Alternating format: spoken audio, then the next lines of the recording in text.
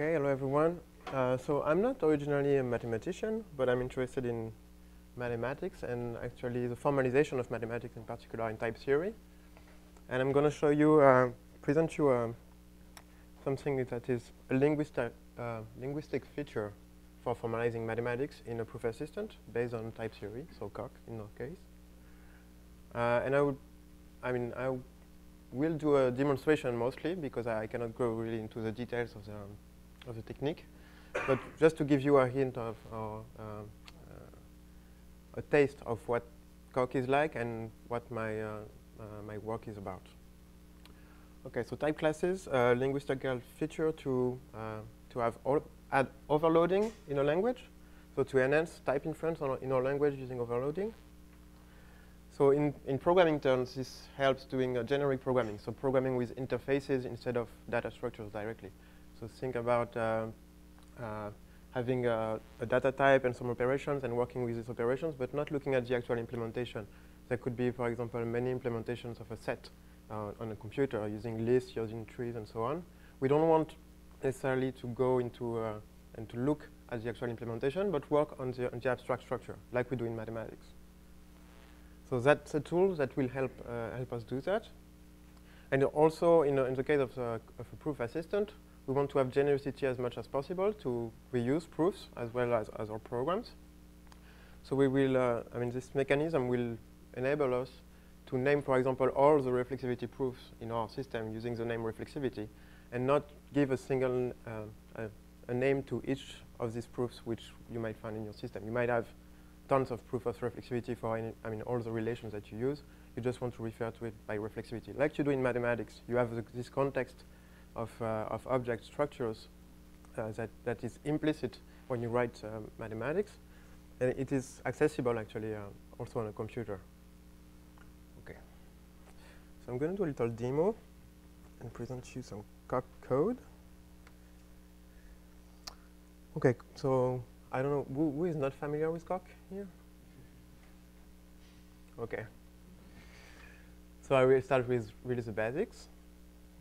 COC allows you to write definitions, so constant definitions, like you would do in mathematics. So I name this definition foo. It has type nat, a natural number, and the content of this definition is just the number 1.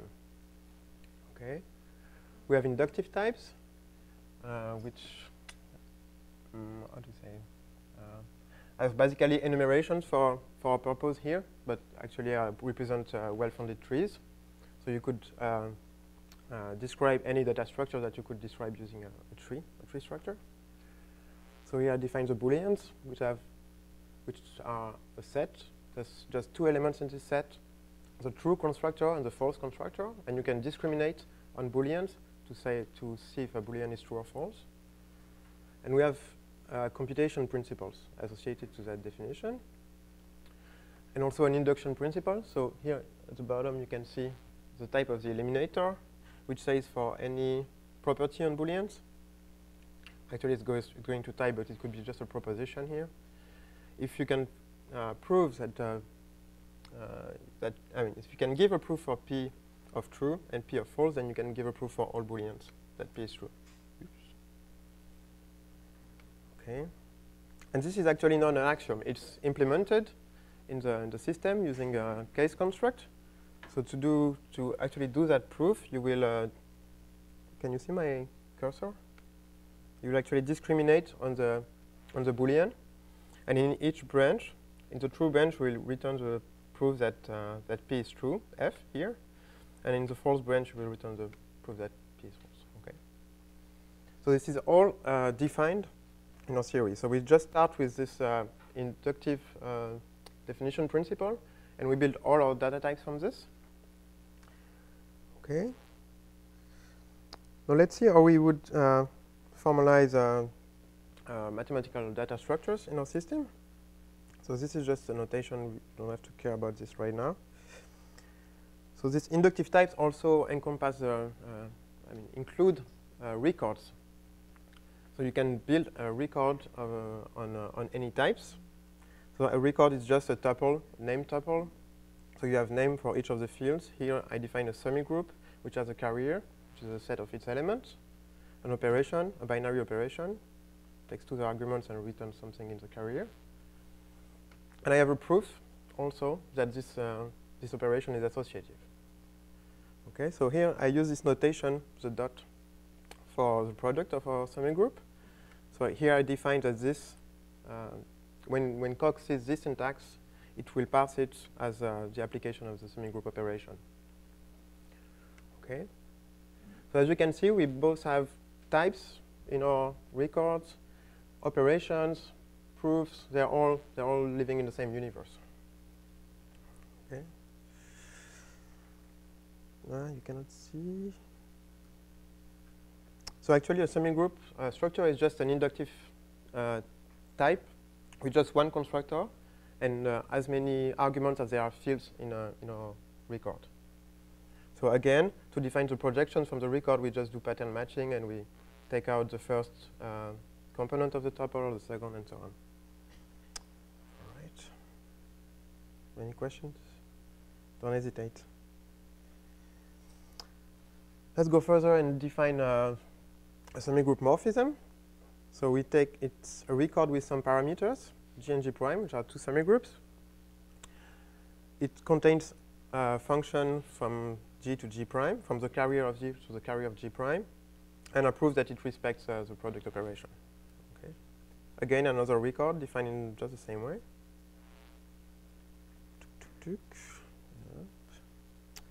And now let's do a proof about this. Let's show that we have a semigroup morphism from G to G. So the identity morphism. So that proof will be an element of the inductive type of semigroups. So it will contain a function and a proof that this function respects the product. Okay, so here using refine, I give part of the proof that I have a semigroup morphism. So I give the identity function. From x, I give x. Okay, and then I get back a goal, which you can see on the right. That for all x, y, if I have x dot y, it is equal to x dot y. So that's a simple proof by reflexivity of the equality. Okay. We can also build the composite of 2 semigroup morphisms, and again prove that it's that it respects the products. But actually, this proof is a bit more involved. So we have more groups involved here. We have 3 groups. And when we want to actually give the function here that will go from G to G second, we have to first take the function from the G to G prime morphism, then apply the function from the G prime to G second morphism, and apply this to x, to our initial element. Okay, so here I give underscores because these functions, smg morph fn, if I show you its type, oops, sorry. Oops. Can you see it? Oops. Sorry, copy pasting. Okay, so this projection function takes 2 semigroups, a semigroup morphism, and gives you the function that's internal to this semigroup morphism. So from the carrier of G to the carrier of G prime. So when we want to apply it, we first have to give the 2 semigroups and the semigroup morphism, right? We have to refer to the big structure to get back to the projection, the projecting function. So here I give underscores to not actually give this argument to Coq, so that, I mean, with the expecting that it will infer what this argument will be, depending on the context, the types of the objects that are applied, or the type of the goal that we have. So we have the semigroup morphism from G to G second here. But Coq will not be able to infer this by itself. It requires a bit of proof search to actually do that, to realize that in our context, we actually have a morphism from G to G prime and another one from G prime to G second. We need to do a bit of proof search in the context just to find those. Okay. So that's what type classes are about. It's this ability during type checking, when we enter terms in Coq, to do a bit of proof search that a mathematician does implicitly in his head when he's writing statements or proofs. Okay, so I redefine here the semigroup morphism as a class instead of a record. So that's the important keyword here. It has exactly the same definition, exactly the same implementation, except for a little trick. So we can define as before our identity morphism. It's the same, exactly the same record that we have underneath. But what will be the situation when we want to do the composition? Now we know that this the projection function here is overloaded for any g prime and morphism between them. So we can just apply these two functions, not giving the actual semigroup morphism structure. And from the types of X and our goal, it will actually infer that it needs to find semigroup morphism from G to G prime and another one from G prime to J second, and we'll find them in the context, hypothesis. So it will just use these variables to fill the gaps, fill the holes that we had before. Okay. So now if I print everything, maybe you didn't see before.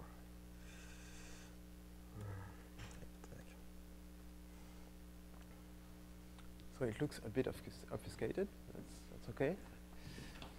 So actually, these were the holes before.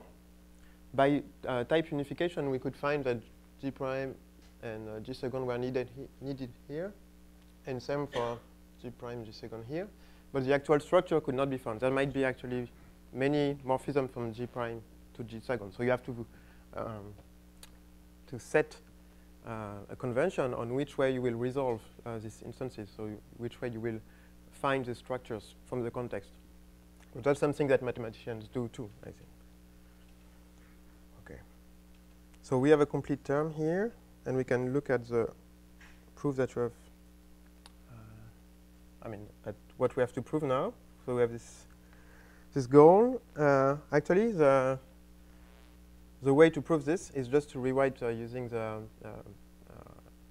proof that SMG morphin respects the product in both semigroups. And actually, this proof is overloaded. So the fact that this function respects the product in G and the fact that it respects in G prime, you can name in the same way using just the canonical SMG morph res proof. So we rewrite twice using respect of the semigroup morphism. And this, again, is finished by reflexivity. Okay.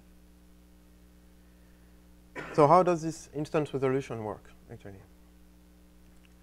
So here I got out of this section, we have no instance declared for the semigroup morphisms, but we can add instances.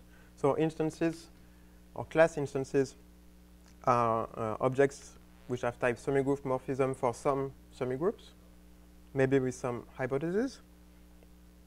So we can declare that our identity morphism and the compose lemma both make semigroup morphisms.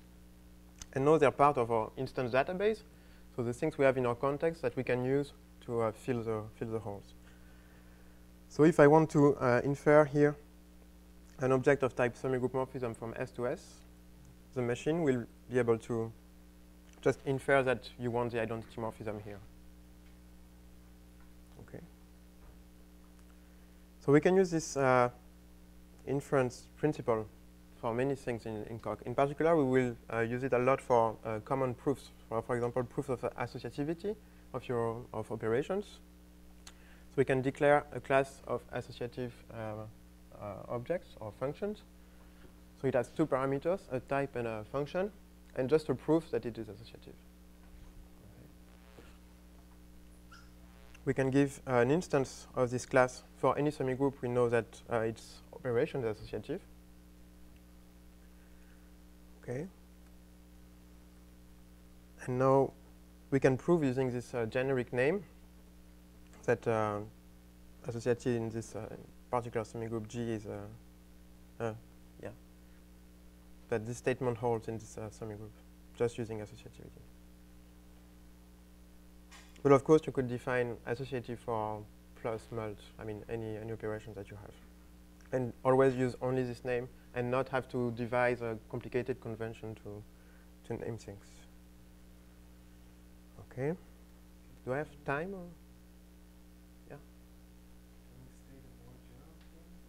Associative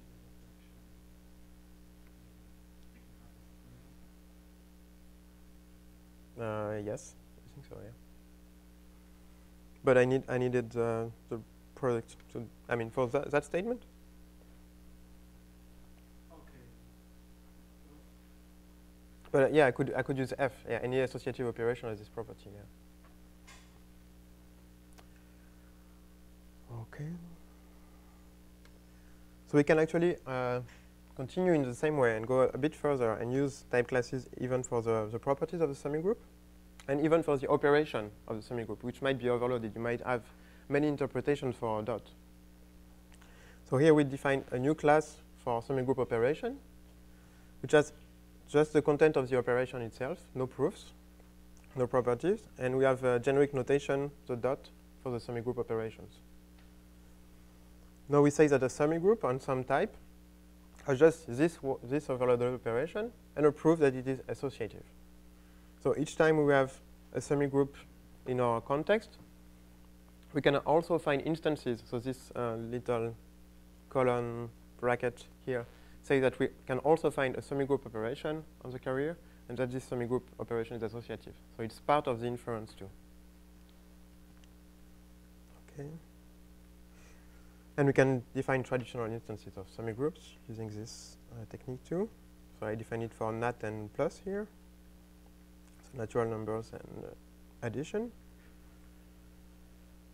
And yeah, semigroup morphism. But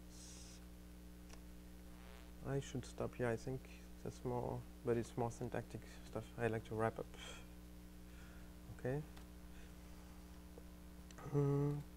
Yeah. Okay, so I've showed you how classes are implemented just as traditional records with the same fields. The instances are just definitions of type this record. Then the only trick that we use is to define special implicit arguments that will put our holes in the terms, and a proof search engine that will fill the holes for us. So on this little example, we want to apply the EQB overloaded function to two booleans. So if we expand this implicit arguments, which is just a syntactic device, we get this second term with two holes for A and the equality. By unification of typing, we know that we have booleans, so we want an equality on booleans. And the proof search will return us a record for the equality on booleans. And we have a complete term that we can give to the type check to the type checker now. Okay, I'm going to skip that example. So of course, there's still many issues to be resolved with this this feature, mainly of proof search and control issues. So in simple cases where you just index by a type, you will want something for the natural numbers, for the rationals, the reals, and so on. That's pretty simple, but if you have more structure in your index, then proof search becomes complicated, and you might want to control it. And it's currently in deterministic, so there's ways to make this more deterministic, or to actually set a convention, let the user say, this is how I want to resolve these unknowns. So there are lots of work in the logic programming community to actually solve this kind of problems. So it's more technical questions of the efficiency and how to set up the search.